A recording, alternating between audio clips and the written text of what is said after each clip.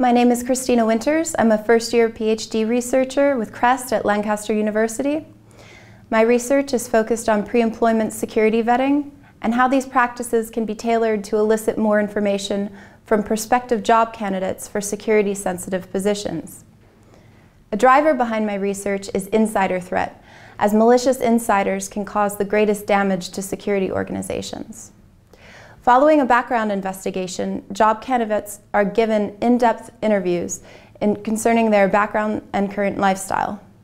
The self-report obtained from these interviews is reviewed in conjunction with more objective information in order to provide a comprehensive picture of a person and evaluate their suitability for employment or access to privileged information. My first study is focused on gathering an understanding of how different contexts or physical locations affect self-disclosure. Using a structured questionnaire format similar to a security vetting interview, I asked people questions concerning their affiliations, character, criminal transgressions, ego, irresponsible behavior, and substance abuse. By examining answers that individuals provide, this is helpful to our understanding of how context affects disclosure.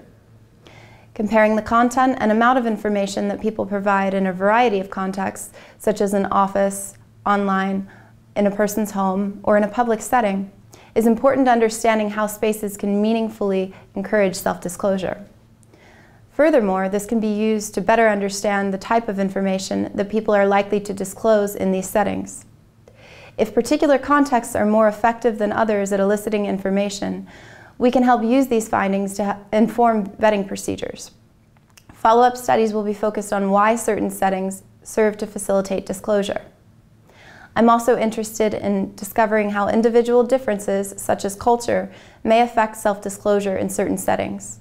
For further information on my research, please visit the CREST website at www.crestresearch.ac.uk.